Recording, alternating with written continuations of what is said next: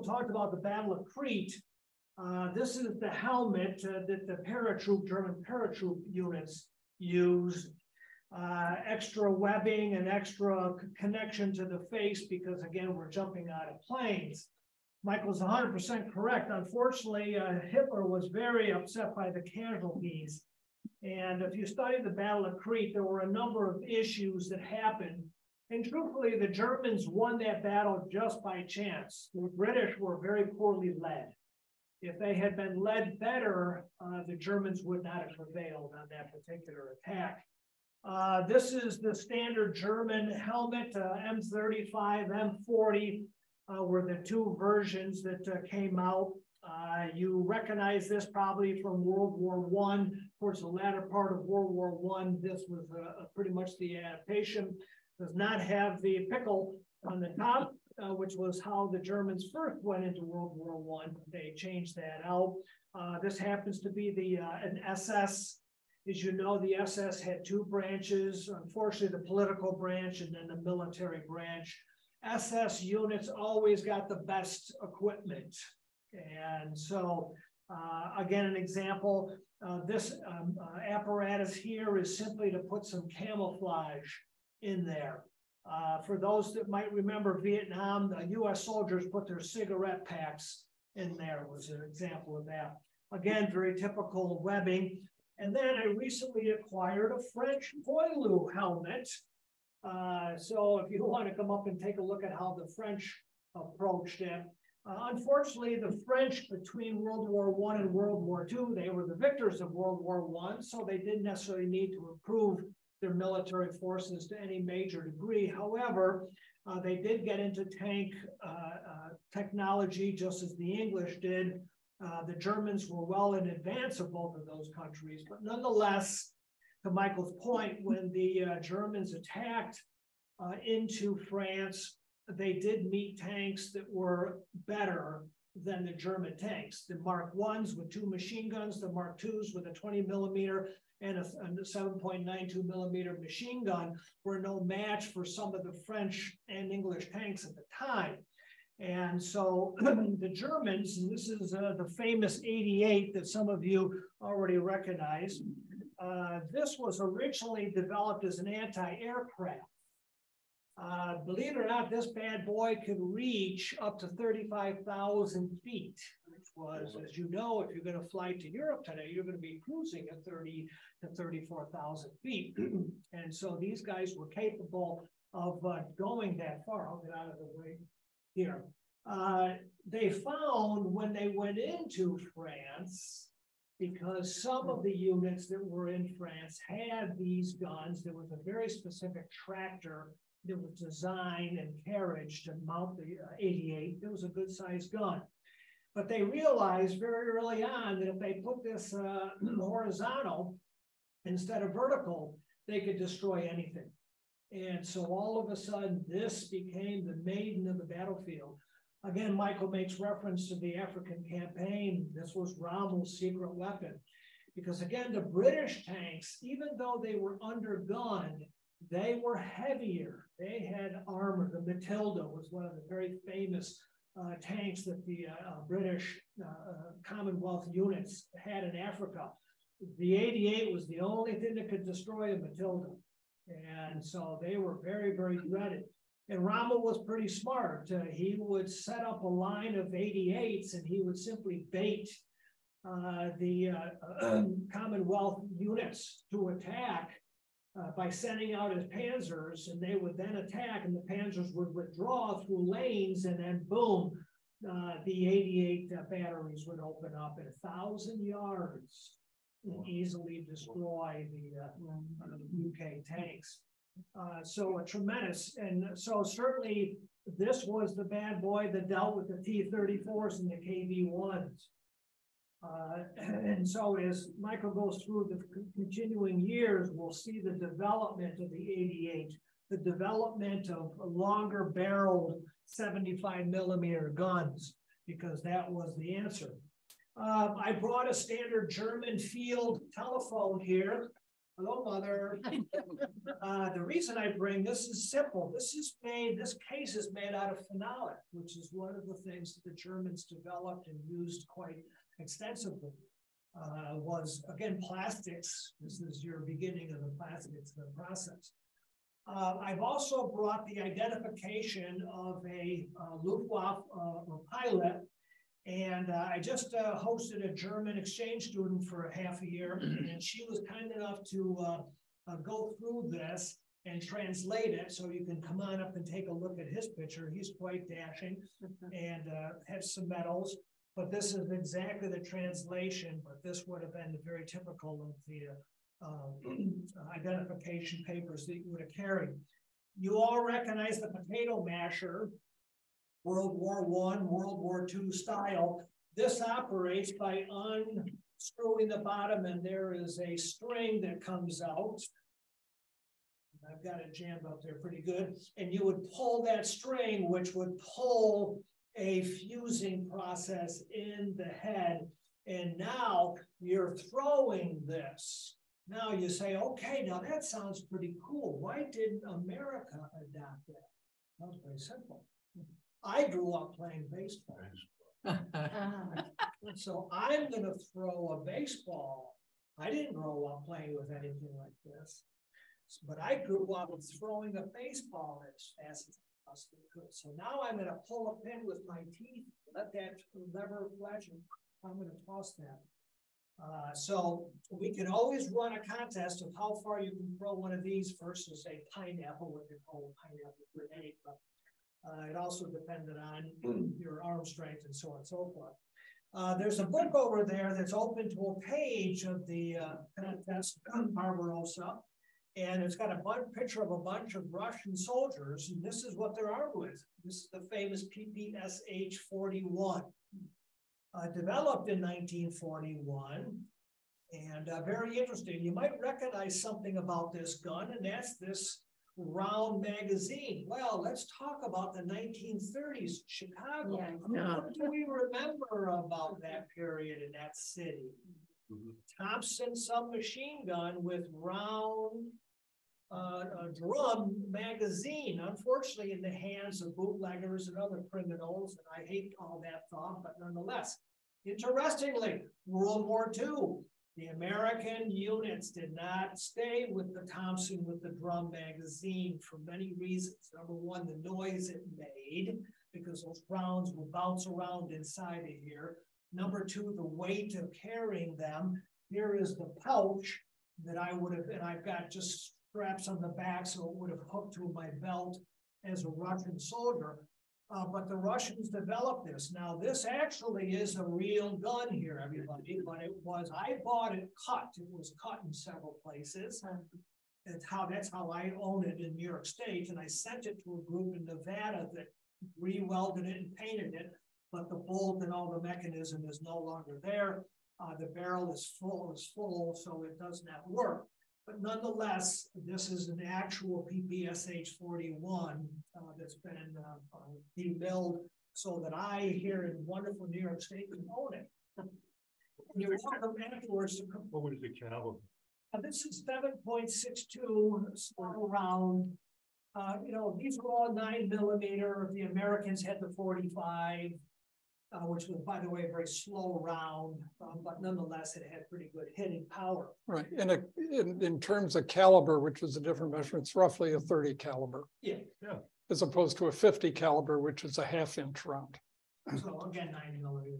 So this is the famous Schmeisser, German. You all have seen these. These have been around for lots of time, lots of years. They originally came out as the MP38, which was a machined version. And then they came out an MP40 in 1940 with more of a stamped version, less expensive to produce. But this is as famous. You can still find these in use today in certain criminal elements. It's very, very reliable, folding stock. An interesting story about Barbarossa. When the Germans arrive in this war and begin the process of fighting, they are up against the PPSH-41 very soon after they get there. This only had a 30-round magazine. The PPSH has a 70-round drum. And so the German units went back to the headquarters and said, hey, we have a problem on the battlefield. We're running out of ammunition well before the Russian soldiers. And the Russians simply, in my view, were very, very effective for two reasons. Number one, they didn't care about human life. Sorry, but you can even see that today in Ukraine. But the other thing was they mass-produced guns like this and gave them to the soldiers with very little training, and they simply would attack on the back of tanks because they didn't have horses or trucks like the Germans did. So they'd ride in the back of tanks. When they got within range, they'd jump off, and they were simply sitting there pulling the trigger because they had 70 rounds. They were just simply sending lead at the German units, the German line, at a much, much higher rate than the Germans were able to send back at them. So, just to give you an idea, just think of numbers, all right? Let's say you have 5 guys on the back of a tank and they jump off and they pull the trigger. It's 350 rounds. Think of arrows, all right? If you just want an example of what's coming at you, all right? And only it's a lot faster and deadlier. Now those are pistol rounds rather than yes, rifle rounds. correct. So they're going to be relatively short range. Yeah. So Yep. the accuracy of these weapons in meters is 100 to 200 meters. So you got a football field Okay. that you're essentially aiming. Now remember, the American Revolution, shoulder to shoulder, 50 to 100 yards. How much lead can we send at the enemy versus aiming? You got the same thing here. You're not aiming these guns essentially, unless it's very, very. You're simply pulling the trigger and lobbing all that lead at the enemy line as best as possible. So one of the things that the Germans came up with, which we saw the Americans adopt, was simply to tape a couple of magazines together in different configurations so they can immediately release it and slide the other one in, as opposed to having to take the time to go into a cartridge box type arrangement like that. And so that was one of the ways that they dealt. The problem with that is you got 1 or 2 of these clips with the bullets, the actual rounds, exposed. And so now dirt and mud, anything else could have gotten in there. So that wasn't quite the answer to it. As I mentioned, this is the standard carrying case for more of these. This is the Kar 98K, which was the standard bolt action Mauser that was issued to German troops.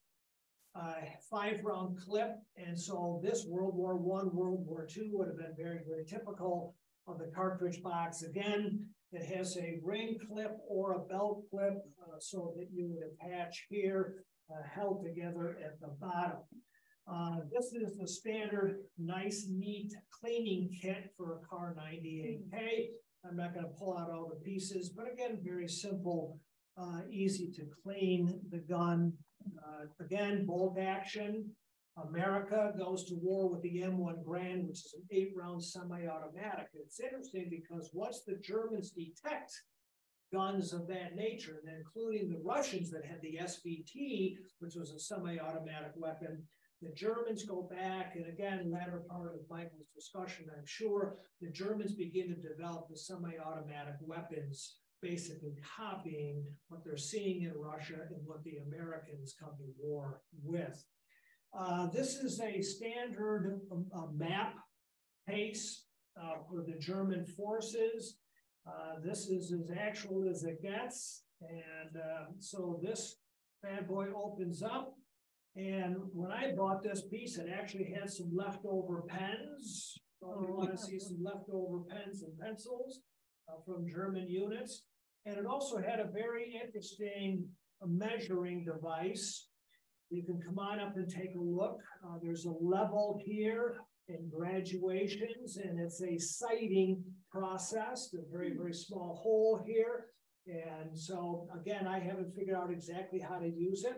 And the guy's name is printed on the back side of that. So you can come up and take a look at that. I also have, and the next time that we're together, I have other toys that I'll bring, one of which will be an MG-34, the actual machine gun of the German units developed in 34. And this is one of the 50 round magazines, Africa Corps. There's an Africa Corps piece right there.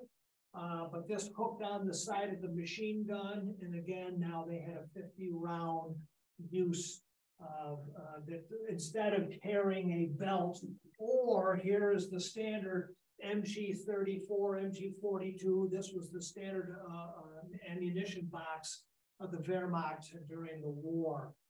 Painted the standard Wehrmacht green, a little bit different than the American version. Some of you have probably seen the American version, but somewhat similar. Michael talks about the 76.2 millimeter cannon anti-tank weapon that the Russians used. This is the actual sight, gunner's sight for one of those. You can come on up later and look through that and see exactly how it was graduated, just pointed at the light. You can see exactly what the gunner was looking at, various controls.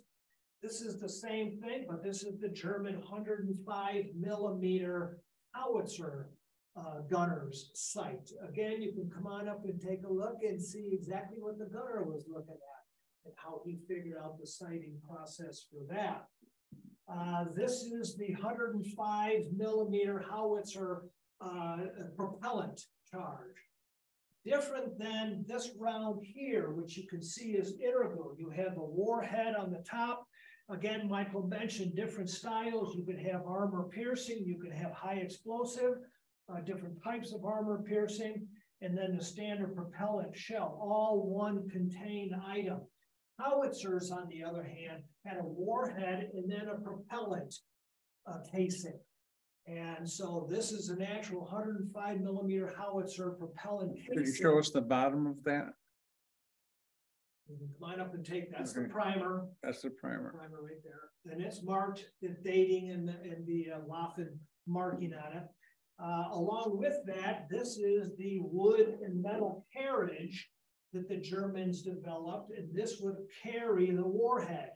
So again, if I pop this off of here, which I can, this, the 105 millimeter version would be sitting inside of this. So when we talk about transportation, whether it's horse-drawn or truck, imagine that for every 105 millimeter howitzer, there had to be hundreds of these in a truck or drawn some way along with the gun itself to the point of use. And so this is an actual piece. Now you might say to me, well, where are you finding all this crazy stuff? Well, I'll tell you what, I'm finding all this crazy stuff from various contacts in the Ukraine. Oh, wow. Estonia, I bought from. This helmet came from Russia before the Ukrainian war. Now you can't get that stuff. eBay has shut down Russia. So again, I go to various gun shows and you can find this stuff, but I happen to enjoy eBay because again, it's supporting individuals as opposed to corporations. So there are other things. So again, the next time we host this, and for all of you that are at home, come on in because I've got other toys that I will bring. I didn't bring everything today because I didn't want to spoil it. I want to save something for another adventure. But, so yes, I do. Thanks, George. I appreciate that. So we could borrow a couple of those and head to a bank and on finance the rest of the program. Something like that. All right, because part of all of this truly is just fun too. I mean, you know, we can try to be serious about a lot of different things, and I do try to do that. But at the same time, this is such a treat to be able to actually see what's there. And for those of you who are really, really interested, you can go down to Florida, and there's a place there near Orlando that actually will allow you to take a ride in a tank. Wow. Wouldn't that be awesome? Yeah. Michael, let me just take a quick minute. Yes. Regarding that, forget Florida. This is not the time of year to be in Florida. It's wonderful here. The air is so fresh. I recently, 2 weeks ago, visited an absolutely phenomenal museum that I would like Michael to go with me. It's called the American Heritage Museum. It's this side of Boston. So for all of you that have driven on the Mass Turnpike and taken 495 south to get to Cape Cod, Right. instead of taking 495 south, take 495 north. And within 30 minutes of leaving the Mass Turnpike, you could be at the door of this location. They have a KV-1, they have a T-34, they have a Panther, they have a Mark IV, they have a Hetzer, which is a German anti-tank tank, and everything else. They have a Scud missile launcher there. It is a phenomenal place, American Heritage Museum. Look it up and take a look at what they've got there. It's a phenomenal museum. Great place. Very good. All right. Now, as we've talked about, the arrangement to attack Russia was a very, very complicated affair. We haven't even scratched the surface, but just as a way of thinking about something, think of how much equipment is destroyed during the course of any fighting, all of which has to be replaced. You have to get leather. That means you have to have an access to leather. Wood. You think, well, how hard is it? Except that it becomes hard to come by when you're consuming vast amounts of this in a very short period of time. This all plays a role into what's happening in Ukraine and Crimea, for example. And access to resources, remember, was one of the reasons why Hitler launched an attack against Russia, was resources. When we look at the end of Barbarossa, which just goes up to December of 41, the amount of territory lost by Russia is phenomenal. And all of the resources that were there in Ukraine, in Belarus, in the Baltic states, in that eastern part of Russia, or western part of Russia, are lost, they're gone. But you also have to develop those resources and bring them back. So there's a time constraint with all of this. And Germany is on the short end of that logistical stick. This gives you an idea quickly of just how the organization was to take place and what happened within the first month. One of the important elements to look at is just how much was covered within a relatively short period of time. I'm not going to deal with this too much. I just want you to see as an overview what kind of things happened from June 22nd just into July. Now, the rapid advance that takes place is considerable. Now, remember that what I talked about was how comparably German tanks were inferior to Russian tanks, not only in terms of quality, but in terms of number. The numbers, in fact, were vastly in favor of the Russians. So why did this happen? How could it happen when your guns won't even take out a KV?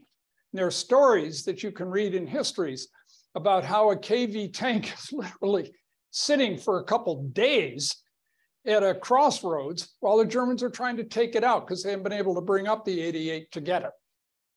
It's just sitting there. Okay.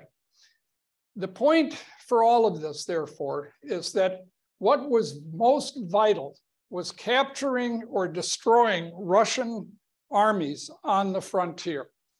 And in order to do this, you had to have rapid penetration of the frontier. Infantry can only walk so far, and that's uncontested. If you're contested, an advance of 5 to 10 miles is considered an enormous achievement. But this was not sufficient if you wanted to get behind the Russian first echelon forces. Armor, on the other hand, once a breach was made in the defenses, could penetrate more deeply. But that would be on a fine thread of logistical support because tanks consume fuel. And you have to have plenty of fuel coming up on a regular basis in order to get there. What brings fuel? Tankers, right? Are they armored? No. They're very flammable, as a matter of fact. So you have to protect them. You have to set up all of this intricate stuff in order to be able to even support the armor moving forward. And then armor is insufficient to cut off or completely surround an enemy force. You need the infantry. So when the infantry begins to attack German tanks, it becomes a real Donnybrook of a fight. And again, there are many descriptions if you read through histories of this conflict as to how terrible that fighting could be.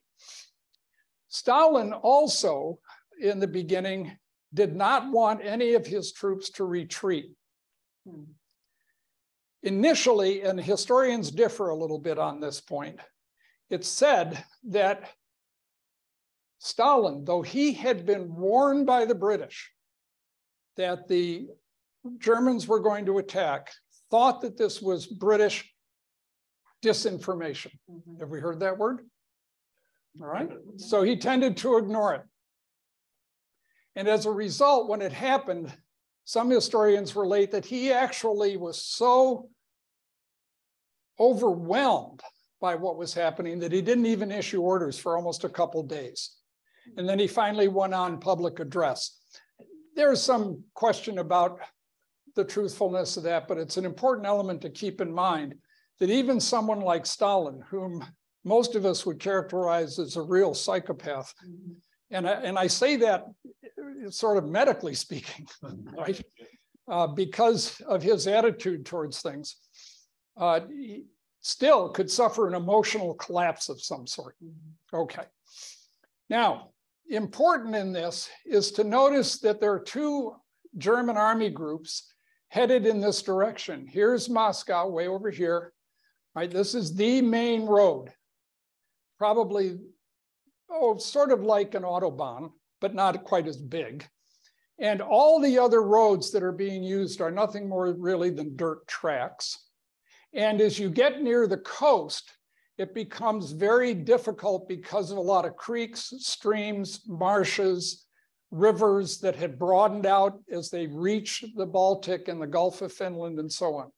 So the impetus to move forward here is very, very difficult. And as a result of their understanding, the Germans concentrated most of their armor in Army Group Center. Army Group North had one panzer group. Army Group South, which had an enormous distance to go, only had one panzer group as well. Notice the Pripyat marshes, that there's really no attack through there. They have to go around it. Russian units did retreat into here when they were in danger of being encircled, and they launched partisan attacks later on. What about the fighting itself? Well, brutality is normal in war, but this reached a different level of brutality.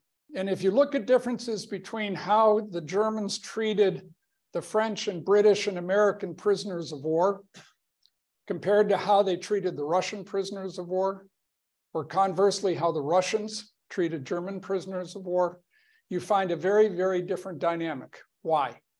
Because this fight was an ideological fight. The fight against Britain and France in the United States was not really as ideological, not based on a concept of immutable truth, the way it was between Russia and Germany. In addition, race played a huge part. Slavs were Untermenschen. They were inferior people. They were to be enslaved and eventually eliminated.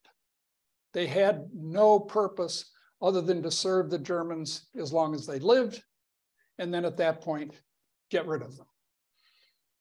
So this kind of approach also developed in the Pacific War for slightly different reasons. I'm not going to go into here because we're talking about this particular part of the conflict. But it's important to understand that the destructiveness that took place on the Eastern Front was considerably greater than what was seen in the Western Front later on. Now, although this is a late picture, it demonstrates a particular concept that Stalin was offering. And that was that you couldn't leave anything for the Germans to use. The term that was applied was scorched earth. That had been used in previous conflicts. For example, when Napoleon invaded Russia, Tsar Alexander used the concept of scorched earth. Don't leave anything for the French. All right. Now, I want to just emphasize again a very quick quotation of the directive that Hitler was giving to his troops as they were to engage in this fight. The German armed forces must make preparations to crush Soviet Russia in a lightning campaign even before the termination of hostilities with Great Britain. For this purpose, the army will commit all available forces, except those needed to safeguard the occupied territories against surprise attack. During the initial phase, the bulk of Russian army is to be destroyed by armored thrusts. The organized withdrawal of intact units into the vastness of interior Russia must be prevented. Now notice, he was aware of the vastness. People somehow, when they write about this, think they didn't pay attention to any of this. They knew what the problems were and how they best could overcome them. During the next phase, a fast pursuit will be launched up to a line from which the Russian Air Force will be incapable of attacking German territory. Now, remember that I said earlier, in a situation like this, Moscow was not initially mentioned as the goal. And we're going to talk about that a little bit when we move on. All right. Now, I talked about logistics. And I talked about the movements forward. Here are a couple of the pockets that are formed, and we'll talk more about those as we go.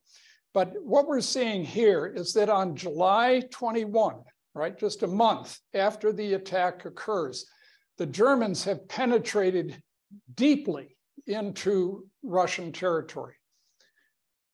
Think now about what happened, for example, in the first Gulf War.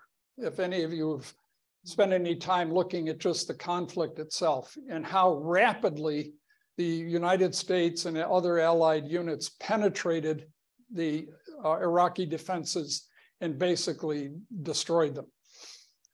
But then look at Ukraine and Russia now. And if you go back and look at maps from February, leaving out what happened around Kiev, right, because we're not going down that road just yet, but even around Kharkiv and Kherson, where the Russians withdrew, for months, that front line has moved very, very little. Maybe a couple of miles here and there, right? This is modern warfare, allegedly.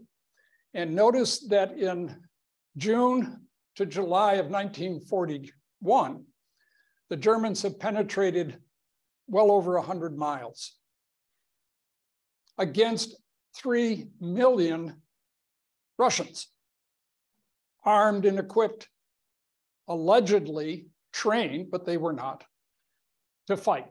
In fact, some of those heavy tanks went into battle without any ammunition. So they just ran over guns and pushed tanks and vehicles off the road. But think of the sacrifice of the soldiers doing that. They know they're not coming home. The first major encirclement takes place around the city of Minsk. You can't see it well from where you are. But in this particular area, you have remnants of 2 Soviet armies. And you are looking at perhaps as many as 200,000 soldiers. 200,000.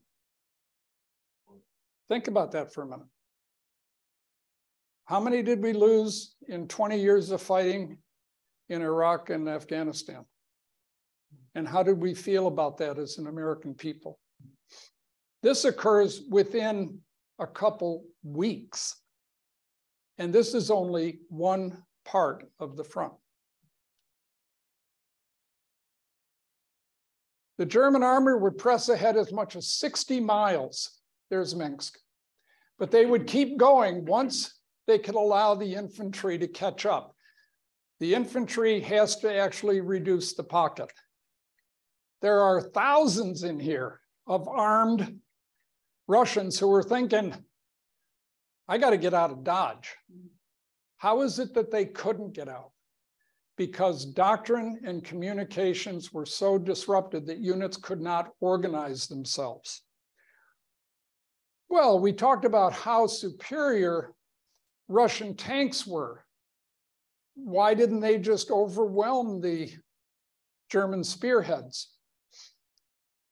Couple of very quick deficiencies.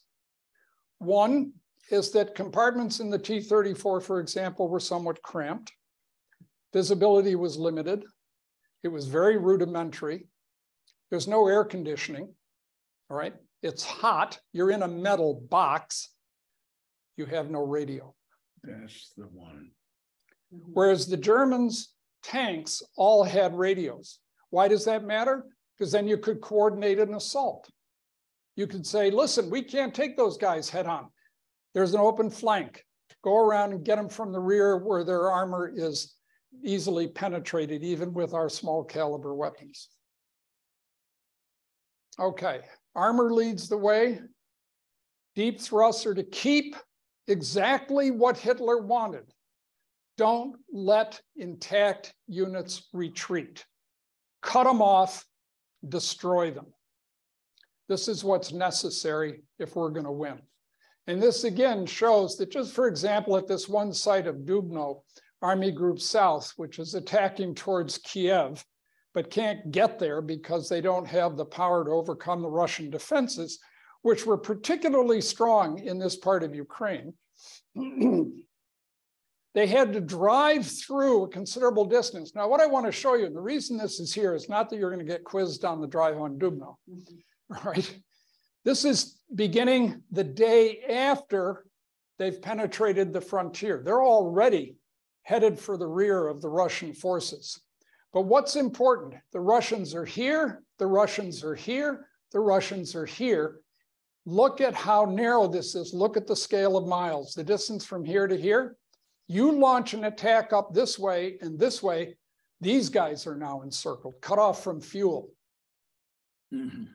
Think of the danger, the risk that's involved. How is it that the Germans could allow them to take that risk? Doctrine and training. They could let junior officers make critical decisions instantaneously. They were given a mission. They weren't told exactly how to do it. They were trained to be trusted to make the right decisions to allow this to happen. And as a result, these penetrations would disrupt the Russians, who were poorly coordinated. And in spite of these being their frontline troops, whom you think would represent some of their best troops initially, but they could penetrate these distances. Look at the distance from here to here, look at the scale of miles, and you begin to appreciate exactly what this represents. Now, as you see the attack develop, you see this bulge sticking out here.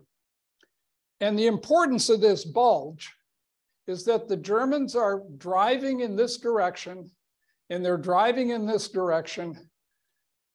These guys are holding up those German forces from advancing.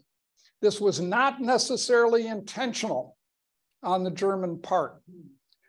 But as you get to August and you see this development, it raises a set of critical decisions that have to be made, and they can only be made by the top person, who is Hitler.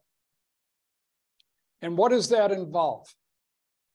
This particular decision has been criticized by historians and by contemporary German generals who fought this campaign, saying that this was the critical mistake Hitler made in conducting Operation Barbarossa.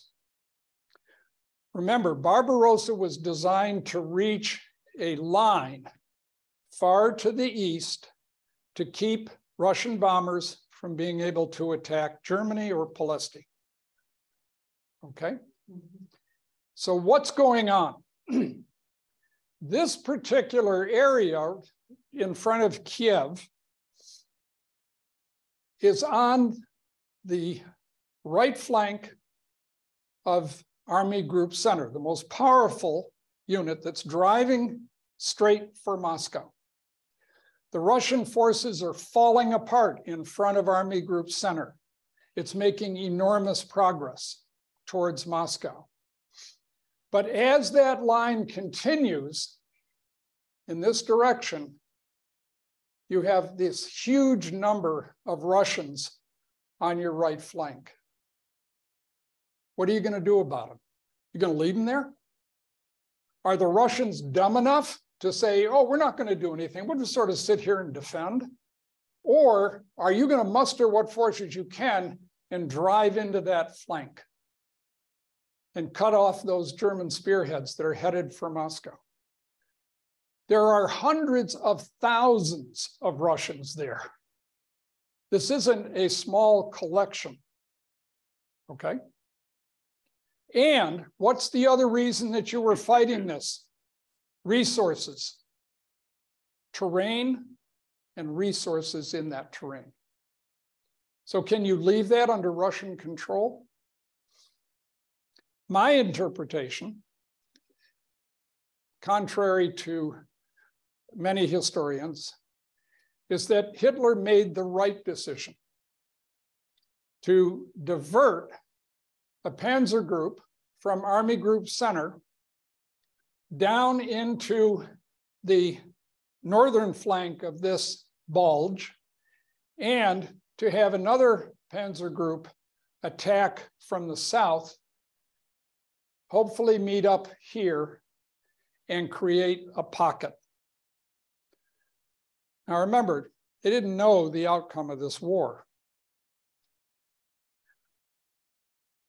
When they completed that encirclement, there were roughly 600,000 caught in the pocket. Think of that. This is early in the war. You had over 200,000 outside Minsk. There were other pockets where there were slightly smaller numbers. You had 3 million soldiers allegedly on your front line in your first echelon.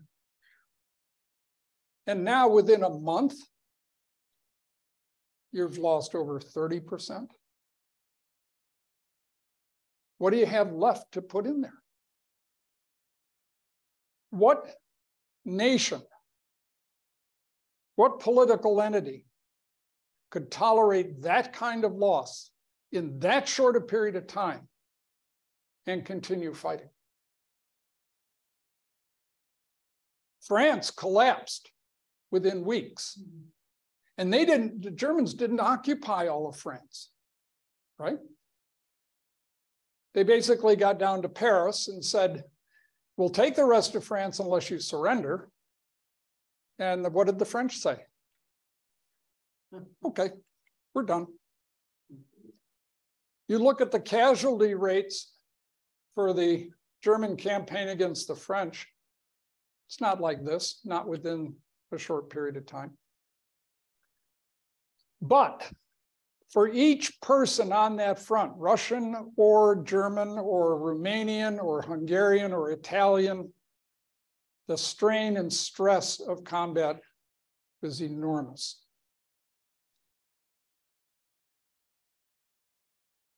And even for Ivan,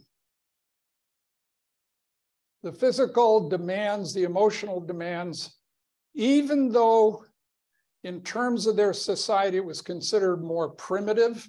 And again, I'm going to give you an interesting thing I just heard on the news the other day. Do you know that 30% of Russian homes still use outhouses? Mm-hmm. As though that's a problem. Oh, they're inferior. Look how decrepit their economy is. Well, maybe using an outhouse toughens you. Maybe it gets you used to being out when the weather's bad and you learn how to survive in it. Whereas if you've got a nice warm heated seat on your toilet, and now you got to drop your trough in a snowbank, maybe you're a little more uncomfortable. Small points, but they're ones that I think we need to keep in mind.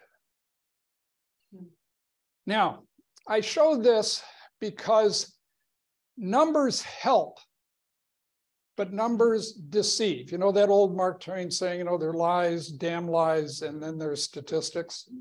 Okay. But why does this matter? It matters in part because of this number you'll see over here. This is 22nd of June. Now notice, all right, 170 infantry divisions. Notice 21 August. Where the hell did that come from? How did that happen? I just told you that they lost at least a third of their frontline troops within a very short time of the onset of the fight, up to mid-July. Where did that come from? So in terms of what we're seeing, the resiliency that we were seeing in Russia as this conflict broke out was extraordinary. It was beyond anything the world had ever seen before. Anything the world had ever seen. And remember also that if you're surrounded and captured, as far as your country's concerned, you may as well be dead. You are no longer an asset. If you're wounded, we might be able to get you back on the battlefield or find a job for you in the rear where you can manufacture something or be productive in some way. But if you're captured, it's as though you're dead. And indeed, over 90% of Russian POWs died in captivity. Yeah. Another number that we find appalling. This gives you an idea, though, with just a short period of time, right? 2 months and a week. Wounded in action, missing in action, killed. Now, this particular set of numbers, again, show you that out of an army of 3 million Germans, they were looking at 10%. Now, when you look at combat efficiency, and there's a lot of discussion in military writings about this, when you get to 10%, you're beginning to get very shaky in your combat efficiency. And when you get to 20%, you can be considered nearly combat ineffective, meaning basically you're done fighting as a coordinated unit. And at 30%, it's over. You don't have to lose 50, 60, 70% to be combat ineffective. But here's another part. This is what you've lost, okay? And you're getting replacements. Oops. 217 to compensate for 400,000. So you're not replacing as the Germans. You're not replacing your combat losses. Your population's much smaller than that of Russia. The Russian number of divisions, though they're smaller than German divisions, but just the number as identified as divisions had gone up.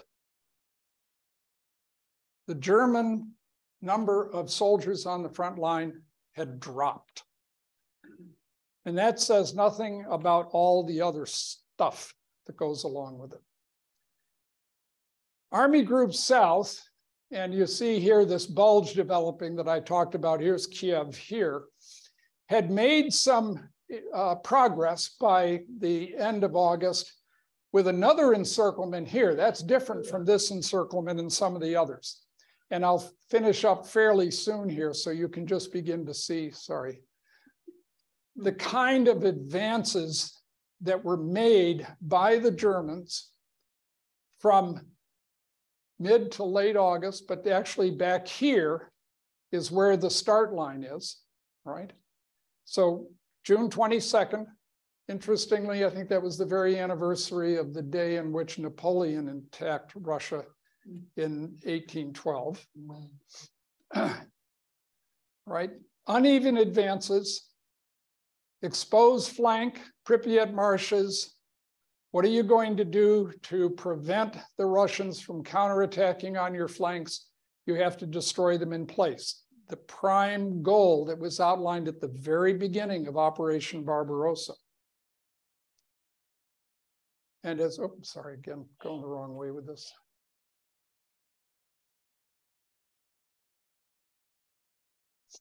A bit more complex map, but again, don't worry about the details.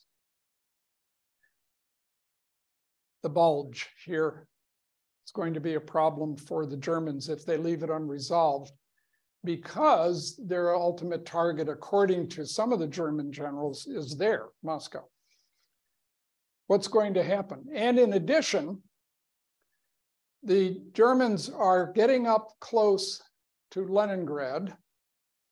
But here is the ultimate question, and we'll stop at this point. And I want you just to think about it for a moment, because we have some historical evidence to suggest what would happen, both at the time of this particular fight, but also historical. Would Russia surrender if Moscow fell? The German generals insisted that that would be the case. The armaments manufacturing, the network of roads was such that taking Moscow would collapse Russian resistance. At the time, the Russians did not feel that way. They didn't want to lose Moscow. They were going to expend enormous resources in order to protect it. But they weren't talking about capitulation if Moscow fell. What other example do we have? Napoleon took Moscow in 1812. Did Russia surrender? No. Kept fighting. So the idea that Russia would surrender may indeed just be a pipe dream. And the issues confronting Hitler at the time were that maybe Moscow wasn't really all that critical, though it would be nice to have it. Now, Hitler makes a fundamental mistake in 1942 related to something like that, which we will get into at a much later date. But in terms of this particular fight right now, through the summer of 1941, it's pretty clear that the resistance that Russians are offering is not likely to collapse if Moscow goes under. And we'll talk about Leningrad and the others at our next time. I will be happy to stay as long as any of you wish. I have over here a board map of the terrain. You can kind of get an idea of at least what things look like. This is the Pacific area, which we obviously haven't touched on today, but we'll get to hopefully sometime later in the lecture series. I thank you for your patience and tolerance, and I want to thank George again for an extraordinary display of things. Thank you. Thank you.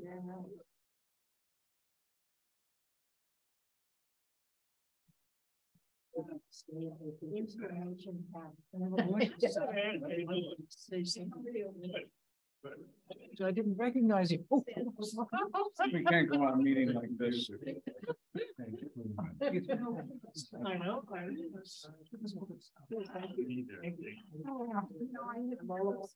you.